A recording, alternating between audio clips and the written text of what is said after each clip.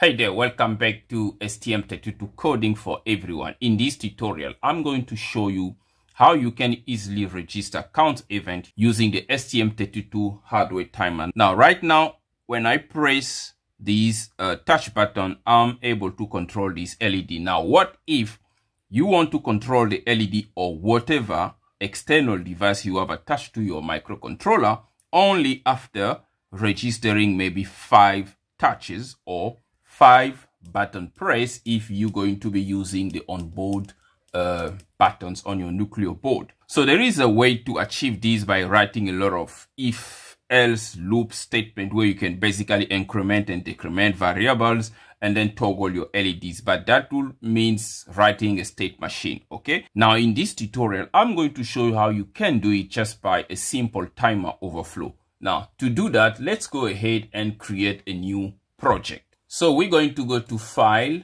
New, STM32 Project. It's going to initialize the target selector. So just bear with me for a second here. When the target selector pop up, you're going to click on board if you are using a Nucleo board or an MCU if you've got your STM32 basically on any type of PCB that you might be using. Then you're going to type the name of your board. Mine is F334. All right, so the board pops up. And then I'm going to click on the board. Then I'm going to click on next. Great. Now we're not going to go through the other details here because I've got a tutorial already explaining this process. So I'm going to write the name of my project here. STM32 underscore event underscore counter. Great. Then I'm going to say finish. That's all you need. And we're going to initialize everything.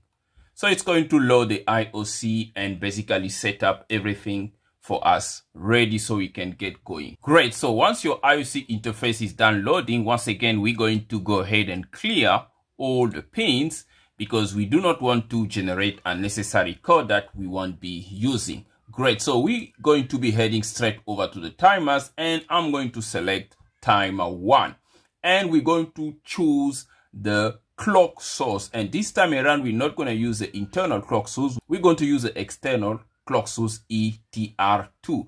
Great. So as soon as I select that, you can see that PC4 here already have been selected. So this basically means an interrupt have been attached to PC4 and I'm going to be registering events coming from external sources. Great. So as you can see here, we're using the external source and we didn't bother to basically set up the internal clock source here, so everything is disabled and the clock configuration will be left as is here. There is nothing that we can change there. This is going to be very simple timer overflow setup. Now once we come here, you're going to see that you've got some variable that must be changed here and we're only going to change one variable, that is the counter period auto reload. So this is where we basically just going to set up a value that we want to change. This can take up to 16 bits. That is why you can see the value is already set up to 65,536. So if you change it to, let's say, 65,800 and you hit enter,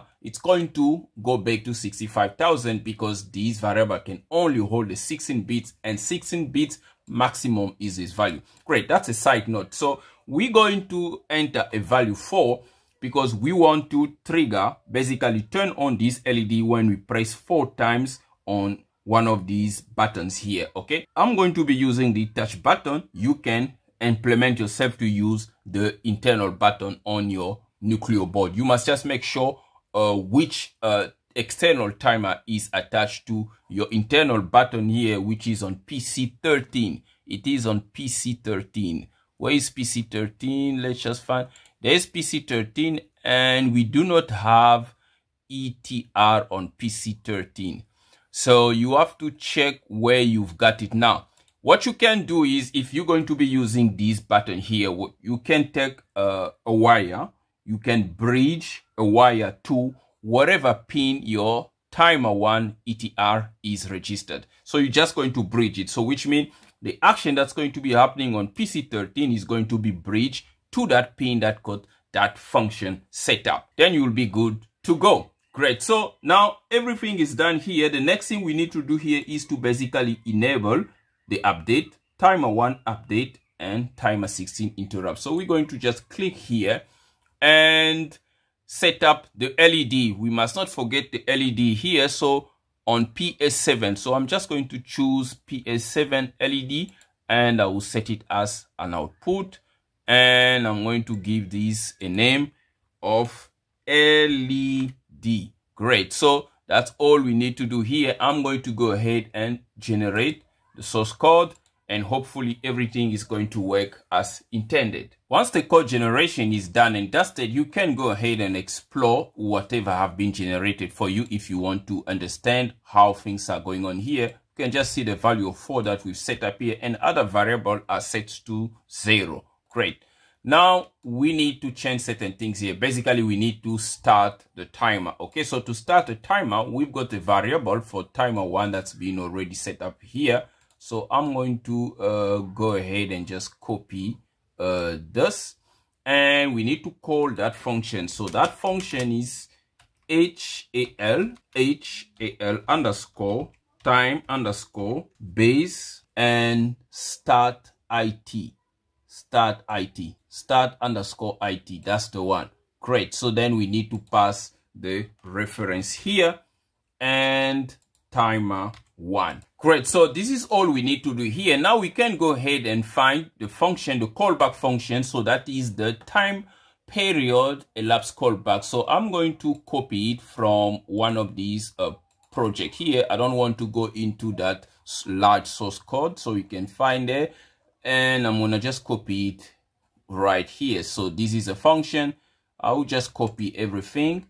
Okay, and I'm gonna go back to my main function and paste it here. Now we do not need all these other stuff here, so I'm going to go ahead and just clear and clear. So all we have is the toggle that we want to toggle the LED once the count have been registered. Now remember, at this point, this function is only going to be called back only after we've registered 4 counts. You can see we've entered the value of 4 there. Only after the 4 counts have been registered, then this function is going to be called, and we're going to toggle the LED. So you can put wherever you want to run in here. So now here we need to find the information for our LED. So let's go ahead and find the information for the LED. It is in the header file main.h. Okay, so there it is. So it's LED pin and GPIO, LED GPIO port. So that's basically what it is. So this is LED pin, LED GPIO port. Now I can just remove 0 simply here, and I will be good to go. So this should be enough, and I'm going to build this. So let's first build this, and just to make sure that everything have gone well, that this does not crash. Great. So the build is completed, and I can go ahead and run this onto my project here. So STM32 event counter. Okay, let's go. Let's run it in. And so we didn't place any variable that we can monitor there. So we basically just going to be counting on the number of battle we're going to register here. Great. So the LED is already on. So now I'm not sure. So this is PC4 for me. So that's PC4. And I'm not sure which one is PC4. So what I'm going to do is I'm going to check all of them, right? Because I basically just changed. I can't remember exactly the wiring on this module here. So 1, 2, 3, 4, nothing. 1, 2, 3, 4, nothing. 1, 2, 3, 4. Oops. There it is. So this is my button.